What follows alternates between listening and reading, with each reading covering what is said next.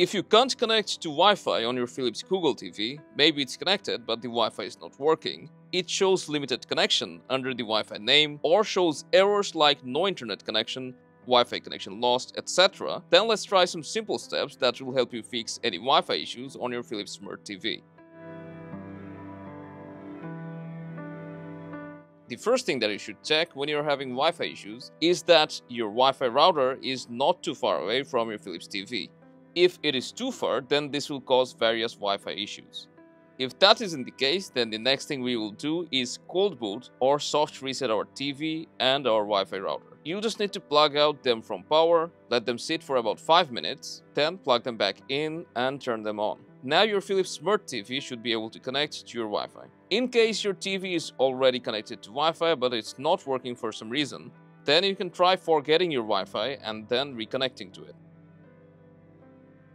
If it still shows no internet or limited connection under the Wi-Fi name, then in most cases it happens if your TV's system time or date is not correct. So to check that, you'll need to open all settings, then go down to System and open Date and Time. And from here you can check if the date and time is correct. If it's not, then make sure that network provided time is enabled.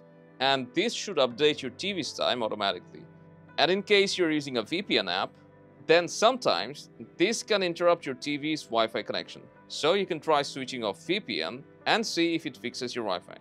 If you're still having Wi-Fi issues even after following the previous steps, then let's go back to the Wi-Fi settings. And in case your Wi-Fi supports dual band, then you can try switching between 2.4G and 5G to check if the other band works. Or you can also try connecting to a mobile hotspot.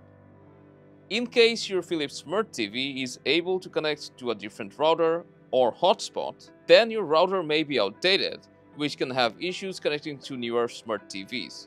So if that's the case, you should consider upgrading your router as soon as possible. If your Philips TV doesn't connect to any Wi-Fi, or it doesn't show any Wi-Fi name, then this may be caused by a hardware issue, so you should get in touch with Philips support and get your TV repaired. And these are all the steps that you can follow to fix your Philips TV's Wi-Fi issues. Let us know how it went, and if this helped, drop a like, consider subscribing, and I'll see you again soon.